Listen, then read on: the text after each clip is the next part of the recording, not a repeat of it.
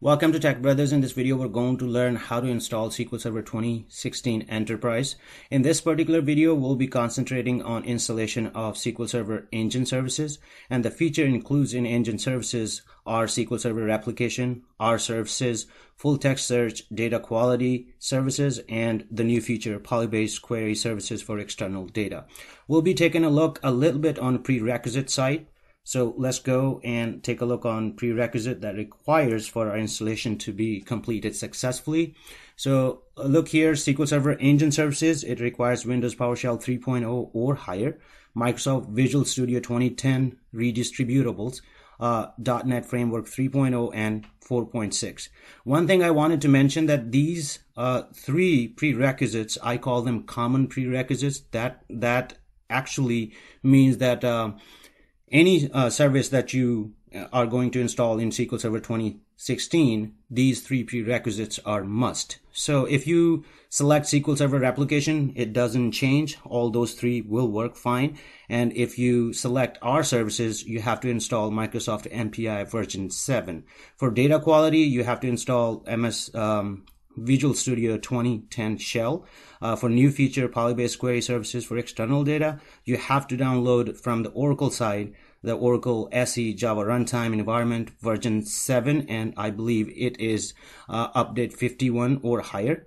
And if you select to install integration services, you need MS Visual C++ 2015 redistributables and MS Visual Studio Tools for application for 2015.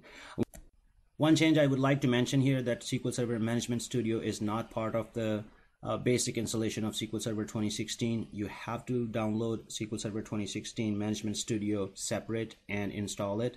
However, one thing I wanted to mention that if you install SQL Server Management Studio separate and ahead of SQL Server Services or any feature of SQL Server, most of these prerequisites will be taken care by the installation of SQL Server Management Studio.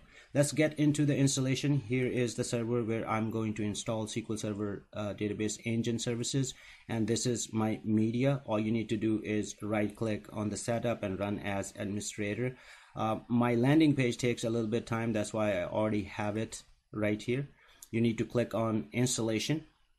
If you decided to install SQL Server Management Studio, you need to click on this link, install SQL Server Management Tools, and it'll take you to the download page and you will download and install it. We're going to click on new SQL Server standalone installation or add features. Let's click on that. It's installing some set of files right now.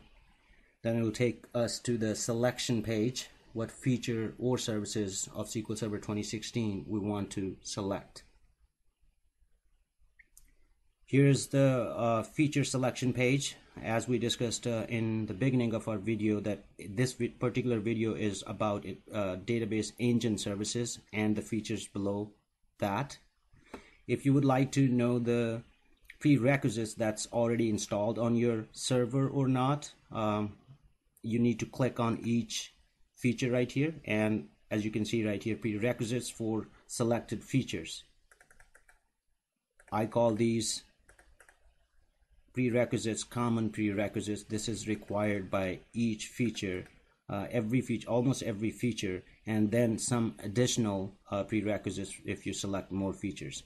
Click on R Services, Full Text, Data Quality, and as soon as I will click on Polybase Query right here, you will see that it requires Oracle SE Java Runtime Environment, which I don't have it installed, but I have it downloaded. So when I click next, it's gonna fail, and we click on failed status, and it'll give you the page or the link that you need to go and download that particular prerequisite.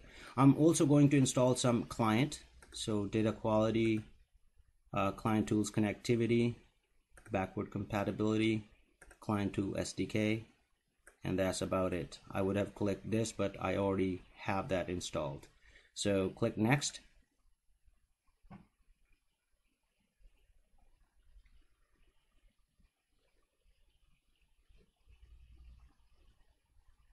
As you can see that Oracle GRE 7 update 51 that was required for our Polybase installation, that's failed. So click on failed status, and here's the link I was talking about that will take you to download this particular prerequisite. So I have it already downloaded, so I will go ahead and install that now, and then we will rerun and see that if it passes that prerequisite requirement.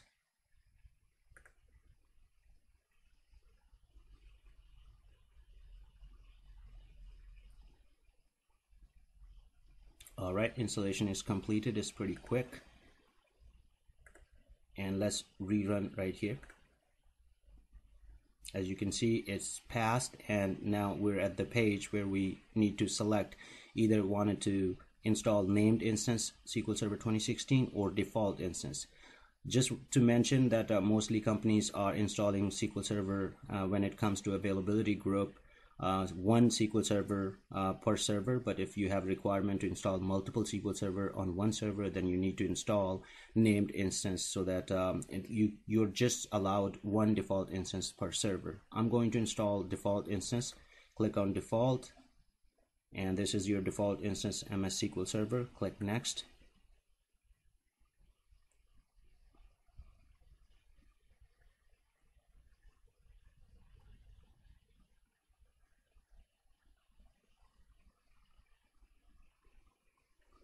All right, this is a Polybase configuration.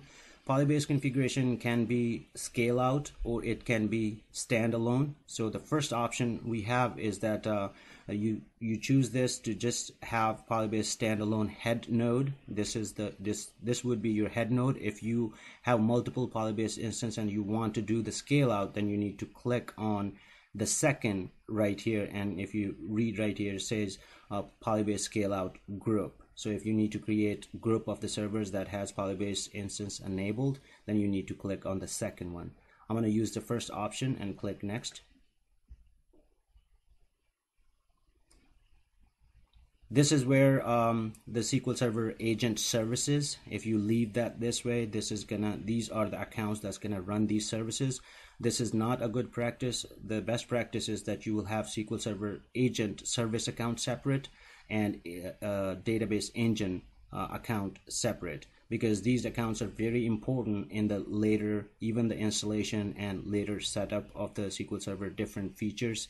So make sure that you have a separate account. I do have one account that I can run agent and the SQL Server data engine service, but make sure that you have it separate.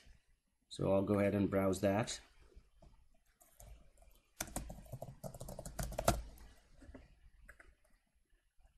This is my service account that I want to run SQL Server agent with. You need to have the password if you select different than anti-service authority.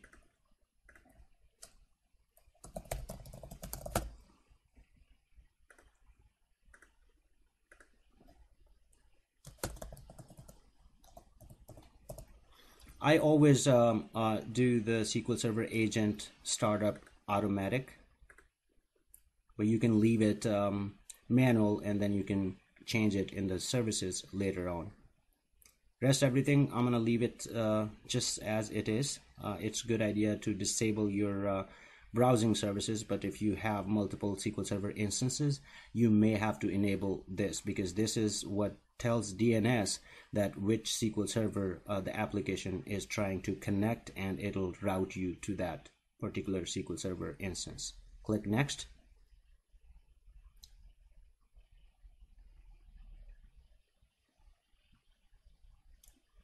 Server configuration, we are going to use mixed mode, Windows authentication mode. If you install it, it will only take the user's Windows authentication that is created in Active Directory. Otherwise, you will not be able to. Create SQL Server account. If you notice right here, it says SQL Server authentication. You will not be able to use that with this first option. So as soon as you click on mixed mode, it asks you SA password. and make sure that you really save that password. Some of the folks has forgotten this password. They have to recover that. I have another video that will cover that, but just to make sure that you don't run into issues later, just save this password.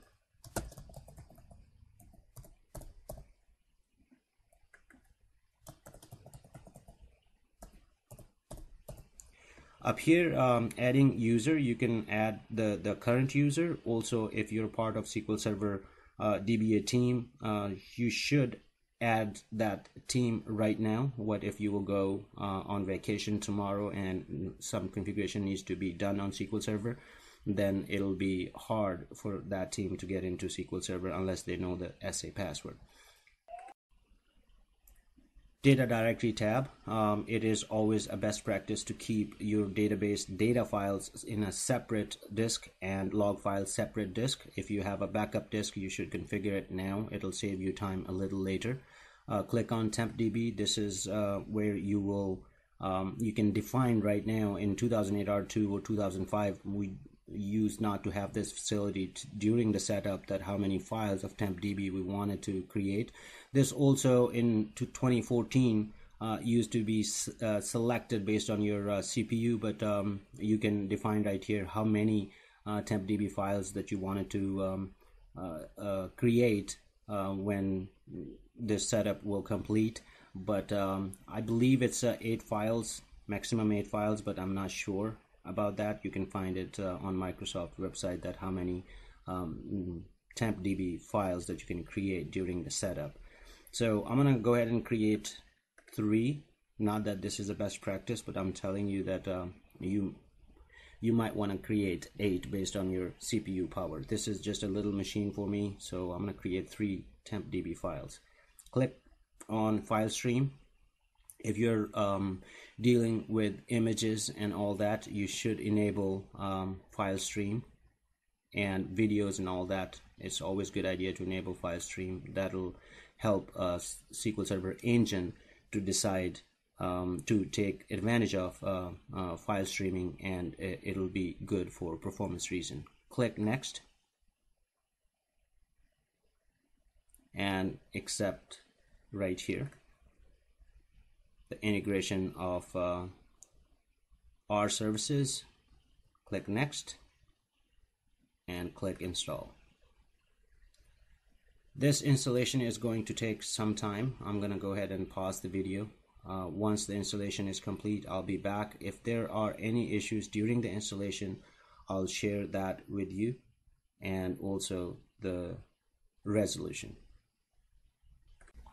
Alright, as you can see that all the services and feature that we selected installed successfully, no errors. So let's go ahead and close this. I haven't installed SQL Server Management Studio, so I cannot launch SQL Server Management Studio here in this server and see if we can connect with the TechBrothersIT. I do have it on other servers.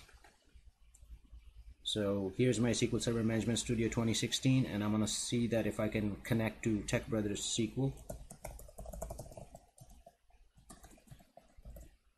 and see if everything is installed correctly. As you can see that right here,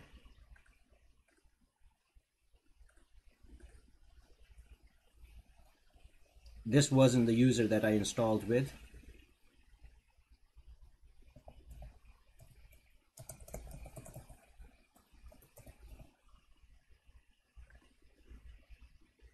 Alright, I used SA password to get into newly installed SQL Server. As you can see, everything looks good.